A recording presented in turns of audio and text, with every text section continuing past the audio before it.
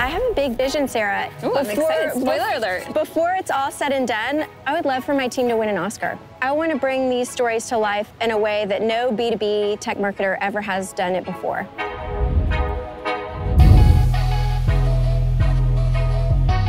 Hey, I'm Sarah Franklin, and welcome to Connections, where we hear from some of the most innovative leaders in marketing. I'm here in Austin, Texas, speaking with Carla Piñeyro Sublett, the CMO of IBM. How she got here might surprise you. It included, in her words, a midlife crisis and dragging her family to the ends of the earth in search of, you guessed it, connection.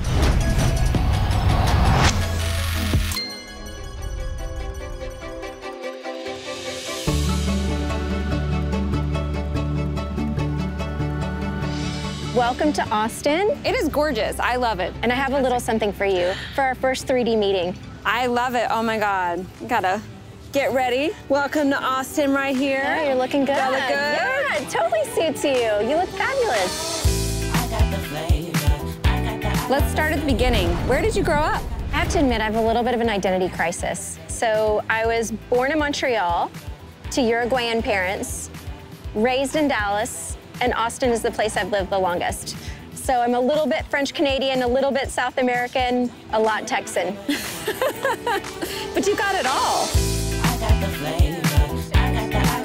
Where does your entrepreneurial spirit come from? I was born from a family of entrepreneurs. My parents moved to the States to start a clothing line, and I was always surrounded by entrepreneurs. And when I was 14, 15 years old, my parents lost my college fund in the stock market crash. Oh my gosh. And, you know, it became very apparent to me that I needed to help out. And I was lifeguarding at the time, and the pool where I was lifeguarding didn't have swim lessons. So I finally decided to start a swim lesson business, and it exploded. And I called it Superfish, and that Superfish, and that actually paid for the first year of my college. Like, what have you not done? This is incredible. I have to tell you, I love your website. It's so inspiring. Finding Ubuntu. Yeah, that's my midlife crisis. And I actually did not anticipate. Come on, you're 20. There's no time for midlife. Yeah. When I left my prior job, I was feeling very disconnected from my kids and my husband and the people that I loved. And I had just been at a global seminar with the Aspen Institute, and we had been learning about Nelson Mandela and Desmond Tutu's philosophy around Ubuntu, which basically means you are me, I am you, we are connected, humanity. And it was all about connection. And I was starved for connection. And I came home from that seminar with world leaders and said to my kids and my husband, we've got to do something differently. We've got to change. Landmine. See, and you're safety inspector in the park too, right? We've got to do something differently. And I said, I want to unenroll the kids from school and reconnect to you, my husband, and the kids, and travel the world. And to my husband's credit, he did it, and we did it. And we traveled the world, and the way we let people know that we were alive and okay was uploading to this blog once a week. And so that's Finding Ubuntu. I saw massive personality changes in all of us. The other big takeaway was just being able to see my kids and my husband connect with people from completely different backgrounds. It was just really special to see that. It completely changed my values. I think the other thing I realized, Sarah, is you don't have to make a big, bold move and unenroll your kids and travel all over the world to connect with people. You can throw your phone in a drawer for an afternoon and camp in the backyard. Whenever we're feeling disconnected, that's kind of my first move. I love that. Just like, okay, phones, iPads. I do it with my team too. So when I notice that the eyes are starting to glaze over and folks are starting to get burned out, we've moved to meeting-free Wednesdays. And I've strongly encouraged them to dump devices so that they have time to think and do work without the distraction. And I've been guilty of it too. You know, I text you instead of actually picking up the phone and calling you and hearing your voice. You know, this is the first time we're meeting in person, which is really special to me. It requires being intentional. I think it also requires some vulnerability. Do you think you need to be vulnerable when you're exploring connection? Actually, that's such a good question, because that's actually the biggest key to establishing connection is vulnerability. It's actually a lot more fun to move through the world that way and have no pretense.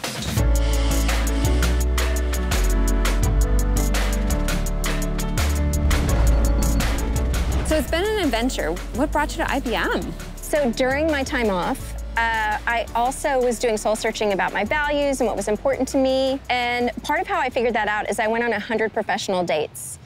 And That's a lot. It's a lot. I called it forking. I fake worked. and I basically would take every call, go on every meeting, every interview. And it was through that process that I actually met Arvind, our CEO. And he actually offered for me to come to IBM that year. But for whatever reason, I took another job. But it always kind of sat in the back of my mind, like, did I make a mistake? And I loved the other job, and I feel like I did exactly what I was intended to do there. And when that work was done, miraculously, my phone rang. And it was Arvind and my predecessor, Michelle, asking me if I'd come as the CMO. And so here I am, you know, getting to shepherd one of the most iconic brands in the world back to growth. What's your vision for this iconic brand, IBM? What we've done over the last 110 years is remarkable. Our research team has won 5 Nobel Prizes. We've invented everything from the first personal computer to now we have an actual quantum computer. But I feel like the world doesn't quite get it. And I was talking to a friend of mine, and she said, I mistakenly referred to us as a tech company, and she said, oh, Carla, you don't work for a tech company, you work for the founder of the industry.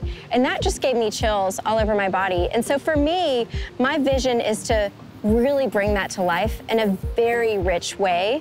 I have a big vision, Sarah. Ooh, I'm excited. Spoiler alert. Before it's all said and done, I would love for my team to win an Oscar. I want to bring these stories to life in a way that no B2B tech marketer ever has done it before.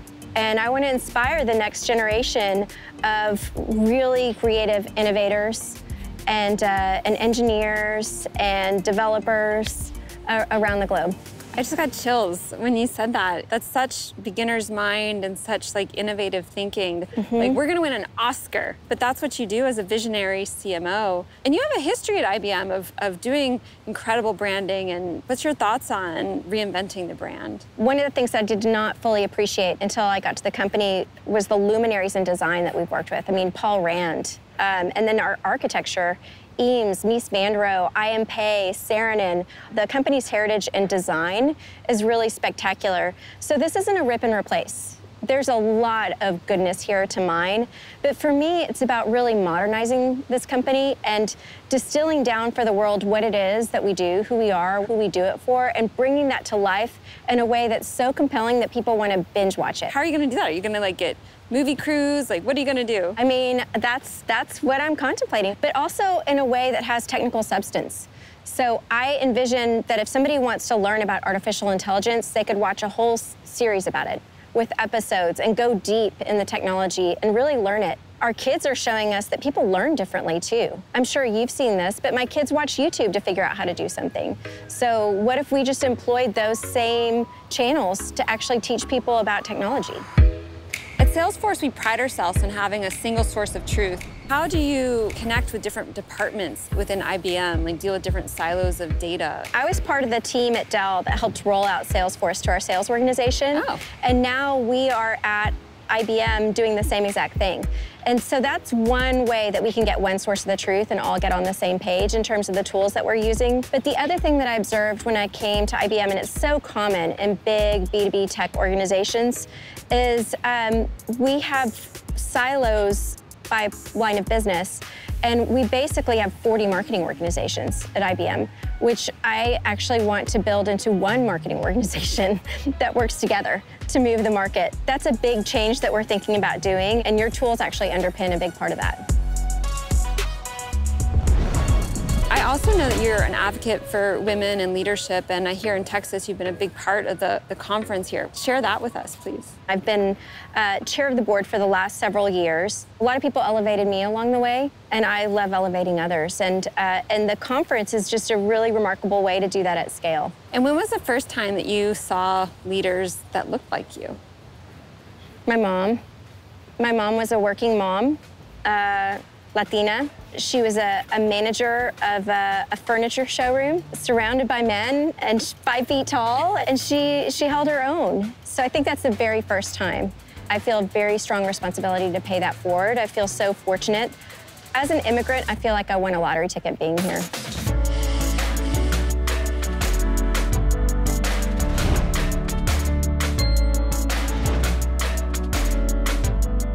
Never miss an episode by subscribing and turning on your notifications. We'll see you next time.